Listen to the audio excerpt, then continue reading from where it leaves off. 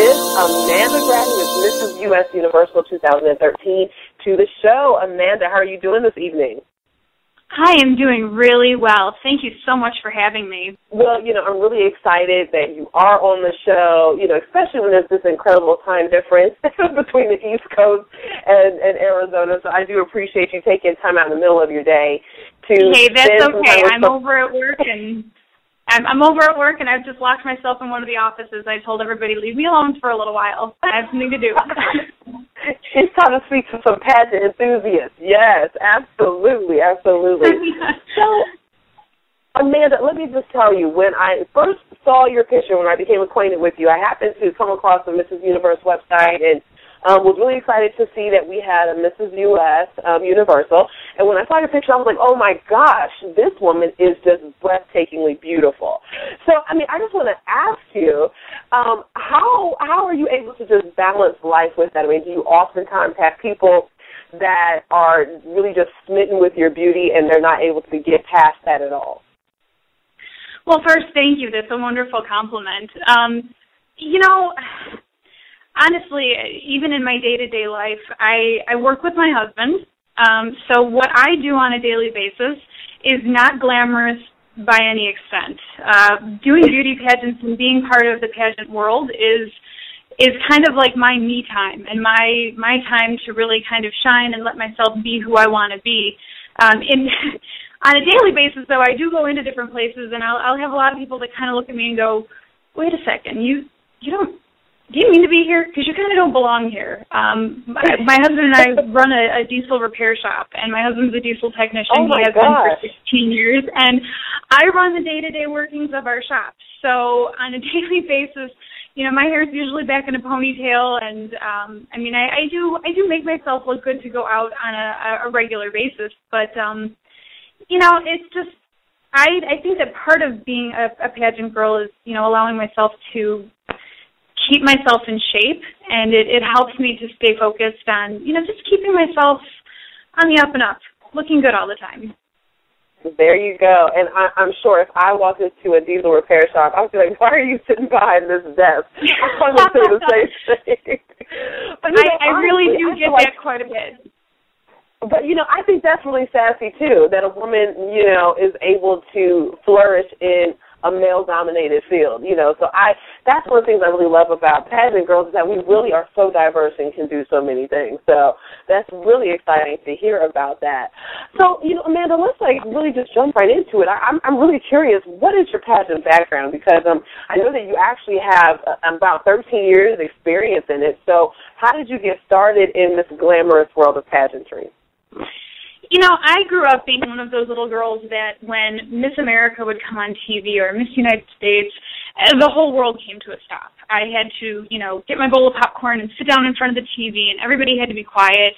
I would sit there and I would watch, and I loved every aspect of watching pageants. Now, in school, I'll be the first to admit I was not always the greatest on keeping my grades up, so that was one of those things where my mom sort of told me, if you pull really good grades, you can get involved in pageants, but if not, it's, kind of you have to balance things out. So I didn't start doing pageants until after high school, and actually I didn't have my first title until after I got married. My husband and I got married when we were 20, so it was probably within 6 months after we got married that it was kind of one of those things where I thought, I've always wanted to do this. So what's holding me back now? So I went online and I started looking into some different pageant systems, and I started talking to some people, and I realized that, even though in the Miss divisions and teen divisions, there's a lot of scholarship programs that go along with stuff, when you get into the Misses, it's all about volunteering and giving back and philanthropy and being a voice for, different organizations. And that was something that really drove me to my first title. I think my very first title was Mrs. Illinois, because my husband and I both grew up in Chicago. And I was Mrs. Illinois with the Mrs. Globe pageant system. And things just kind of escalated from there. I just really realized, how sometimes you can have a crown and a banner as a catalyst to, really make a difference in your community, in your state, and ultimately, across the nation and around the world. I mean, you're absolutely right. I tell people all the time that pageant queens, it's the best unofficial sorority, that is putting in the most community service hours. I mean, that's really what we do. I mean, and the great thing is we're able to do it looking fabulous and with a crown on our head. I mean, what better way to serve our community than to be totally glammed up, So, okay, well, then what made you decide to actually compete for the title of Mrs. U.S. Universal? Because I understand you are the very first queen in this system. So what made you decide to go for this new system? I mean, because there's new systems springing up every single day. So what made you choose this one? Well, you know what? I had actually, funny story, about a year ago I had kind of decided that I was going to take some time off of doing pageants. And I was out in Queen Creek, and I was actually the one who was putting together and hosting a fashion show for a charity organization. And a friend of mine had come to attend the event, and then she was also going to be one of the fashion models for me. And we were talking about stuff, and she introduced me to this new pageant system, and she said, listen, I'm going to be doing this in the Ms. division, and, it's really a great organization, and, it's something that you should probably think about sometime. And I thought, maybe in the future I'll consider it. And then the more that I thought about it, I was like, I don't know. Sometimes when someone says something to you, it kind of resonates somewhere, and you keep hearing it over. And I talked to her a little bit more about it, and I thought, you know what? Maybe I'll just try. I'll just do it. I'll go for it. So I had actually taken the title of Mrs. Arizona U.S. Universal in, I want to say, the end of December or the beginning of January.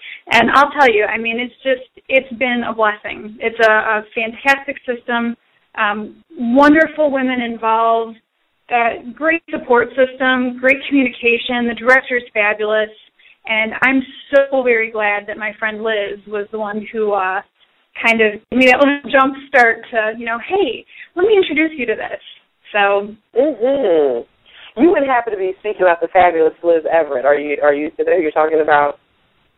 No, I'm actually talking about the fabulous Liz Fogg. Well, there we go. Yes, that's the next one.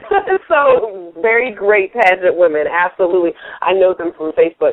It's so funny how with Facebook you just feel like you know people, and then when you finally meet them in person, it's like, man, I've known you for like 3 or 4 years, via social media. So that's always fun. And it's exciting that you were able to connect because of somebody that is really connected in the pageant world. So let me just ask you, when we're preparing for a pageant, we are always working out and, things like that. What's the first thing that you did after you were crowned? Oh, let me see. The first thing that I did, it probably was actually setting up times with my trainer again. I'm not going to lie. Really? We had to prepare for international. So. Yeah, it was definitely one of those things where I thought, okay, it's just right back into a regular routine. Now, I do work out at home on a regular basis, but if I'm preparing for, being up on a stage, being in front of people, that's definitely the first thing that's on my list is, okay, let's call the trainer again. Let's get back in the gym. Absolutely. So let's talk about your international experience. I mean, it took place in Aruba. Oh, my goodness. And so, talk to us, what's it like competing for a title on that level? I try really hard not to let it get into my head exactly what the magnitude of it is, because it could be quite intimidating, especially when you consider that, you're not just competing on a state level, you're not competing on a national level, but now you're actually competing with women who have traveled from all around the world to come together for this competition. Every competition that I do, I've told myself from a long time ago that, I save the competition for the stage. I'm there to, connect with people and make friends because we all go into this knowing that there's only going to be one crown and one title given out. So, you can make what you will of the rest of it, but I go there to, make friends, make connections, be with women that are of like mind. And so, honestly, it was a very fun experience, and this, I think, was one of the very first times that I competed where I was not nervous at all. At one point, I kind of thought to myself, like, is there something wrong right now? Because I don't even have the butterflies in the stomach. It was just more excitement. I was so excited to be there with everybody. I was so excited to be representing the United States. It was more about the the exciting experience than anything. And, you know, and that worked for you because you were actually third runner-up. I mean, that's just amazing. And, you know, in addition to you being the very first Mrs. U.S. Universal, I mean, I believe you were the first person to represent at the international pageant. Am I correct in that? Yes, as Mrs. U.S. Universal, I was the first one, yes. Yeah, so, I mean, talk about making a great splash on an international stage. Congratulations to you. Definitely. Thank you very much.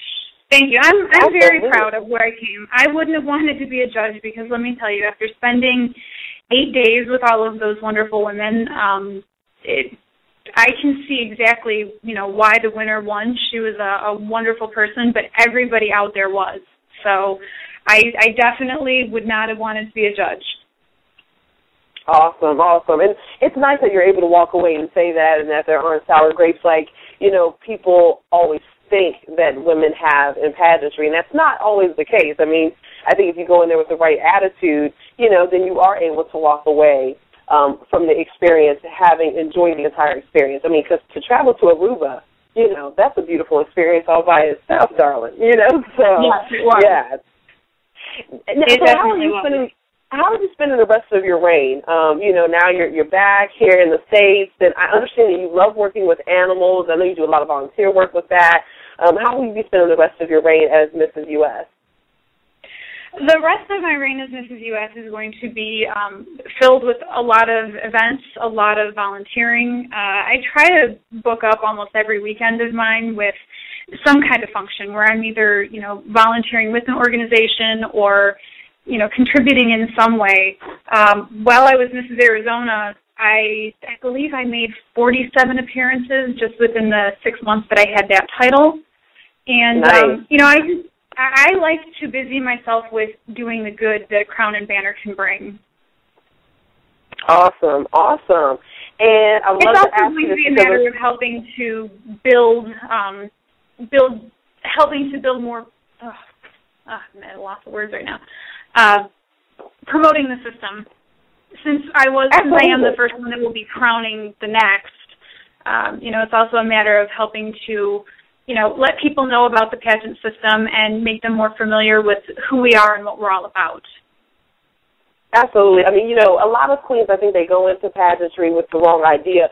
But at the end of it, once you have that crown, you're right. Our job is to promote a system, and it is to create awareness and a buzz about that particular system. And I think that you're doing a great job with that. You're absolutely doing a great job with that. Well, how can people connect with you? I don't know if you're online or on Facebook. You know, how can people connect with you and learn more about the pageant system?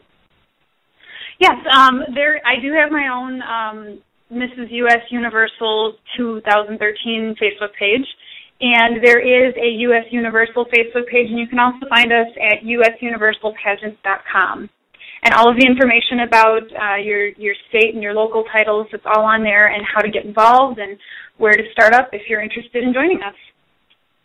Awesome. Well, Amanda, thank you so much for taking time out and setting yourself in an office somewhere. I appreciate you just connecting with the listeners of Pageant Insider Radio. Thank you so much. Oh, you're very welcome. I wish you much luck. I can't wait to meet you in person very soon. Thank you. I know. I can't wait to meet you either. Yes, thank you so much. And for everybody that's been listening, you know, I tell you all the time, we always have really incredible guests that are on, and I absolutely love it when we can have national winners on here sharing their experience, and you have the opportunity to just hear how they interact and all of those great things. So that was Amanda Grad, Mrs. U.S. Universal 2013. Make sure you connect with her by going to U.S. Universal Pageants with an S.com. You can also connect with her on Facebook as well.